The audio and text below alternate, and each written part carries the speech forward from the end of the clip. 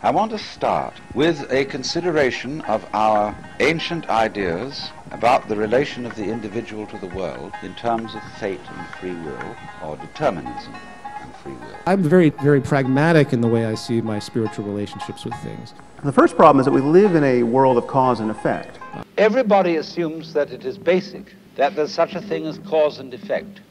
To the effect that it's an issue of causality and systemic relationships. I mean, this is so much a fundamental assumption of our world that you seem to be an idiot if you call it in question. Good philosophy is calling in question our basic assumptions. This is bullshit, because actually what we call a cause and what we call an effect are two ways of looking at one and the same event. And there's no way of thinking about cause and effect that allows us to say that the buck stops here. So when I go about my work, I see it as an issue of what works and what doesn't versus what's right and what's wrong. The buck never stops. Supposing there's a neurotic, difficult child, and one school of thought used to say, well, bang him about, beat him up, and maybe he'll change. But then they said, oh no, that's not fair to the child to beat him up because it was his parents. The buck never stops. They didn't bring him up properly. And so then they say, well, punish the parents. The buck never stops. Well, the parents say, excuse me, but our parents were neurotic too, and they brought us up badly, so we couldn't help what we did. And so since the grandparents are dead, we can't get at them. And in any case, supposing we could, we would pass the whole blame back to Adam and Eve in the Garden of Eden. The buck never stops. And they say they started all this mess. But then Eve would say, no, the serpent tempted me and I did eat. The buck never stops. And it was the serpent's fault. And God looked at the serpent. And the serpent didn't make any excuse. He probably winked, because the serpent, being an angel, was wise enough to know where the present begins. So you see, if you insist on being moved, being determined by the past, that's your game. But the fact of the matter is, it all starts right now. But we like to establish a connectivity with the past, because that gives other people the impression that we're sane. If you didn't pay attention to this detail and that detail, but were just simply aware of it all in general, you would get the funny feeling in the first place that you were just a puppet, that you were automatically responding to all kinds of physical and social influences around you, and that you couldn't help yourself. Either our wills are determined by prior causes, a long chain of prior causes, and we're not responsible for them, or they're the product of chance, and we're not responsible for them, or there's some combination of chance and determinism. So let us suppose the sun shines and shines and shines so that there is no rain. And we say, as the result of there being no rain, there is a drought. And as the result of there being a drought, there is no water to drink, the plants do not grow, and people and animals starve, and that is the consequence of the drought and of there being no rain. Well, all that is nonsense, because the lack of rain, the lack of water, and the starvation are simply all the same event, only they are separated into parts for purposes of description. Perpetual sunshine, no rain, drought, lack of water, lack of food, starvation. These are all names for different aspects of one and the same event. But no combination seems to give you the free will that people cherish. You might object to that, or you might alternatively enjoy it. You might get a sensation that you were just floating. You didn't have to do anything. You didn't have to think about any problem. You didn't have to worry about what you ought to do. You would just feel yourself responding. And that would be a very pleasant feeling if you liked it. But on the other hand, depending on your personal constitution, you might feel terribly threatened by it. And you would interpret this sensation as a feeling of unreality. So what does it mean to say that this murderer committed his crime of his own free will? If this statement means anything, it must mean that he could have behaved differently. He could have resisted the impulse to commit the murder, or he could have declined to feel the impulse altogether. And not on the basis of some random influences over which he had no conscious control, but because he was actually the conscious author of his thoughts and actions. In fact, in terms of human nature, in terms of human behavior, I think the greatest failure is people are so inclined, they're so individualistically oriented, that narcissism is so deeply bred that they have a terrible time thinking that somehow they're not in control of their lives. And at the moment, the only philosophically respectable way to defend free will is to adopt a view in academic philosophy that's called compatibilism, and to argue that free will is compatible with the truth of determinism. Dan, if I were to believe in materialism, physicalism, that everything in my mind is my brain and everything is determined in a physical world, how then can I have free will. Now, my friend Dan Dennett is the philosopher, is a compatibilist, and he essentially makes the claim that we just have to think about free will differently. Free will is a biological level phenomenon. It's not a physical level phenomenon. If a murderer commits his crime based on his desire to kill and not based on some other thing that's hijacking him, but his actions are actually an expression of his real desires and intentions, well, then that's all the free will you need. We are freer than our parts. Our parts don't have free will, but we do. Now, how could that possibly be? Without adding something extra. Without adding anything mysterious. So we have to make free will compatible with determinism. We're not going to say that our actions aren't determined, but we're going to show that they're not inevitable. I mean, I actually said in the discussion, if my future is determined, then it's inevitable. Why are we all in this auditorium? We were just sort of predestined by the universe to be in this auditorium at a certain time? Like, what on earth does that mean? Do you feel fulfilled by that? If so, you really have no choice in the matter. That's true. Yeah. You can't change the future either. From what to what? I mean, the future is what happens next. If we want to get clear on this, we have to see what inevitable means. It means unavoidable. So then we have to get clear about what avoiding is. And then we can begin to see the biological dimension. But what you can do is change what you thought the future was going to be into something else. And this is the key to avoiding. Here's my problem. I see at the physics level this absolute determinism of particle and particle from way back. Now at the biological level, we're talking about avoidance. So how does the avoidance help us to avoid the determinism? Because it is determined. So what does the word inevitable add? But from both a moral and scientific point of view, this seems to miss the point. What's happened on this planet over the last 4 billion years has been an explosion of avoiding. Avoiding dissolution, avoiding being eaten, avoiding starving to death. And there's been an arms race, and the avoiders have become cleverer and cleverer and cleverer. And how do you avoid something? You avoid something by anticipating it and then taking corrective measures. Right. Simplest case, incoming brick. You see it, you duck, you avoid it. Well, you see, I avoided that incoming brick. Well, was it ever really going to hit you? No, because the light bounced off the brick into your eyes. You saw it in time so that you ducked. So suppose you were determined to duck. Well, then the brick was never going to hit you, was it? It just seemed as if it was going to hit you. What we have to understand is that free will is our capacity to see probable futures that seem like they're gonna happen in time to take steps so that something else happens instead. When the truth is, scientifically, we're not. We're partially in control of our lives. The voluntary, what we do, the involuntary, what we have to accept passive. The borderline between them is not at all clear. Breathing, for example. Your lungs are two spongy organs in your chest. The lung is divided into 2 lobes or sections, and the right lung has 3 lobes. Is something we have to go on doing, and yet you can acquire the sensation that you are doing the breathing and controlling it according to your will.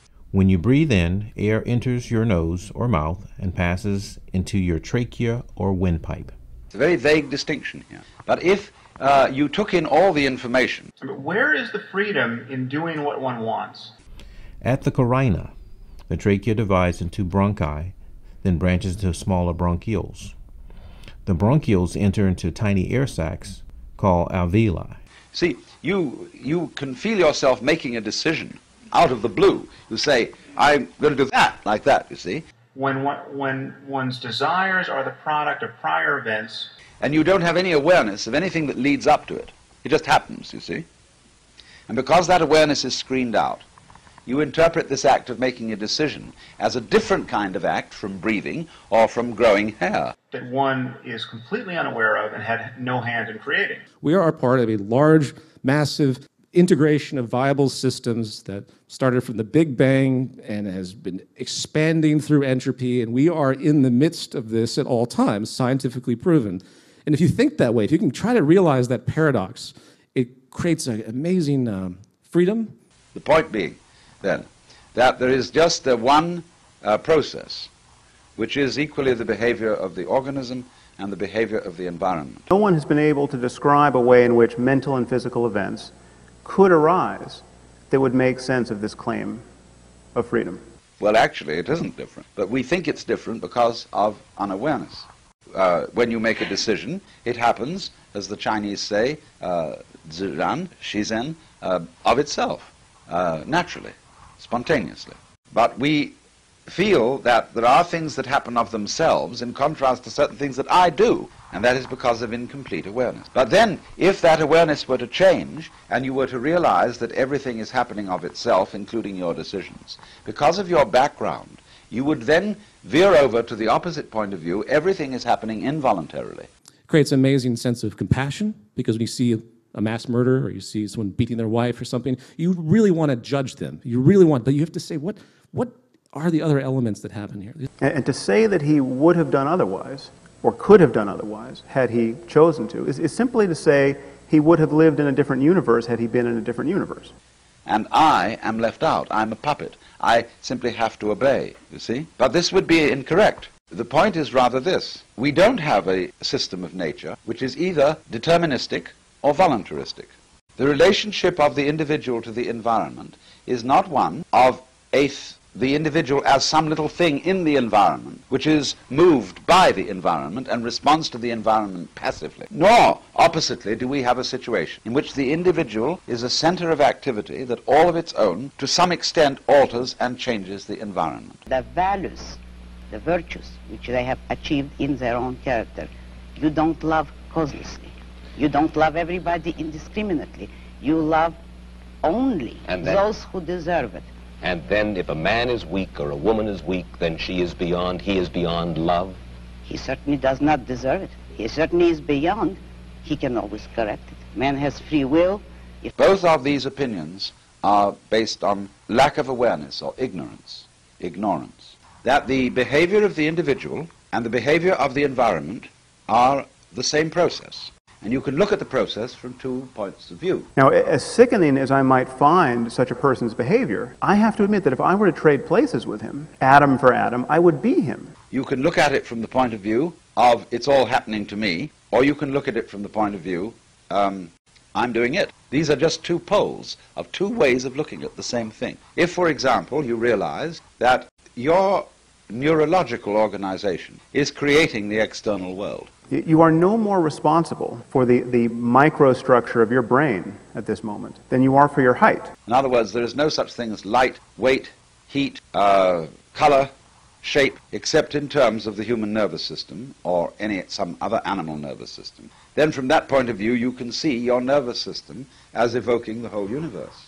So the role of luck in our lives appears decisive. One has to be very unlucky to have the mind and brain of a psychopath. Very rarely do really aberrant behaviors come from people that are just normal. Now, but the significance of luck is very difficult to admit because it seems to totally destabilize our sense of morality. But you can take an opposite point of view, which is equally true, which is that the human nervous system is something in the external world. There's always a life experience, or there's some kind of serious biological flaw, an injury. And is entirely dependent on sun and air and light and temperature and so on and so forth. Both points of view are true. And yet in specific circumstances, it's very easy to admit. So if you imagine this murderer was discovered to have a brain tumor. Like in the book, I use the example, and I'm sorry if I'm deviating slightly, of the individual that shot those folks in the 1970s. In the appropriate spot in his brain that would explain his violent impulses. He's one of the first mass murderers. If it wasn't a temptation, he said, he killed his mother and his wife, and then he shot a bunch of people from the tower. The University of Texas, if I remember correctly. I might be wrong. Okay, so... And he wrote in his diary, he wrote a big note, I think it was, not his diary, that I want to have an autopsy after I kill myself because I've been having violent thoughts that came out of nowhere, and this isn't me. And it's like something just took control of him. But we have not yet, especially in the West, become aware of a logic which can integrate them. Well, then that is obviously exculpatory. Then he is just a victim, or we view him as a victim of biology. And so when we first come to experience this thing as being so, we tend to interpret it in terms of our old logics and our old ways of thinking. And I think that isn't given the gravity in terms of our sense of compassion and hence understanding. And our moral intuitions shift automatically. But I would argue that a brain tumor is just a special case of physical events giving rise to thoughts and actions. I think in the book you said that there was actually some kind of problem with his brain. Yeah, there was. I'm sorry. Thank you for clarifying that. Yeah. He had a tumor in his amygdala. So there really was something pushing on a part of his brain that was causing negative reactions. Okay, and if we fully understood the neurophysiology of any murderer's brain, so that one person may say, on feeling this, I feel as if I'm just floating around, passively responding to the operations of nature. That would be as exculpatory as finding a tumor in it. And another person going to the opposite extreme will interpret this experience as saying, I suddenly realize I'm God. This is me that's doing all this. And I don't mean that in a metaphysical sense. I mean, I'm a part of this, and I have the control on some level to change it because I have to be a part of it, and I have to experience it. If we actually were aware of all the information that is coming to us through our senses, we would have a very curious sensation which would bug us because we wouldn't be able to find words for it. So when you sit back and you think, okay, what am I, spiritually speaking? I am, on some level, an autonomous system, a viable autonomous system. Yet, on another level, I am a product of a larger order culture. On another level, I'm a product of the eon of evolution that has generated my biology. And I'm a product of intermediary things, both, well, I'd say that's the long-term view, but intermediary in the sense of short-term, that there are things that could happen to me, like I could go outside right now and be violently assaulted, and that would change my behavior most likely for the rest of my life. That I actually govern and control everything that happens. There's very good reason to believe that, medically, based on my constitution or anybody's. That kind of complex awareness, to me, is the most spiritually profound. These are two ways of looking at exactly the same thing. That you can look at this process from many points of view, define it in many ways, but you can't really split it up. And it allows for tremendous ponderance, and allows for tremendous sense of identity. That's why I can't sit back and watch what's happening in the world, because this is me. And so the consequence of this, although I'm not going into this at the moment in any full way, is to learn to act and behave in terms of this vision of the world. Not as you're acting upon the world, not as it acting upon you, but as the unfoldment of a process which, as you understand it, you become more intelligent and act more intelligently. Intelligence is a function of the degree to which you realize that your behavior is one with the behavior of the rest of the world. The more you realize that, the more, one would say, you appear to be better in control, although you're not actually controlling. The difficulty, the essential difficulty that lies in the way of most people seeing this is the fixed notion that the world consists of separate things and separate events. Numerous times they say, well, what's right for you might be wrong for me. But that presumes that we are somehow separate. That presumes there isn't some kind of larger architecture that's systemically relating us. And that's a profound spiritual, humbling place to be. In fact, in terms of human nature, in terms of human behavior, I think the greatest failure is people are so inclined, they're so individualistically oriented, that narcissism is so deeply bred. And so the fact that it seems to be impossible to build a functioning society, and you have to be a staggeringly cynical person to think that, no, we just have to believe that that's true, even though it's a lie, and predicate our cultures on that. I mean, that's, first of all, I think it's a weak claim. I don't think that it's also not the rock upon which you want to found your culture. And my sense, because I'm an existentialist at heart, is that what you believe is what you act out. I also don't see any evidence whatsoever that a society can exist that functions over any reasonable period of time in any reasonable manner without predicating itself on the belief that people are both capable of free will and that they're responsible. People say you can't change the past. I think that's right. There are varieties of free will, the traditional varieties, which who cares whether we've got them? The varieties that matter, the varieties of free will worth wanting, as I've said, are perfectly compatible with determinism. Now, do we have to give up something? Yeah, we have to give up some of the ideology about freedom. We also have to give up something, and good riddance to it, about blame and responsibility. That would scare some people. That they have a terrible time thinking that somehow they're not in control of their lives. When the truth is, scientifically, we're not. We're partially in control of our lives. We are a part of a large, massive integration of viable systems. As Teilhard de Chardin put it, that started from the Big Bang. The only real atom is the universe. And has been expanding through entropy, and we are in the midst of this at all times, scientifically proven. The only real atom is the universe. The word atom, you see, in Greek is atomos. Non, tomos, cut. The uncut. It's the same idea as in Lao Tzu, the uncarved block as a great symbol of naturalness. What cannot be further divided? And so de Chardin says it is the universe that is the only real atom, because if you take anything out of the universe and separate it, you will find it is raveled at all its edges. It is not, in other words, cleanly divisible. But this is something which is left out of our ordinary awareness.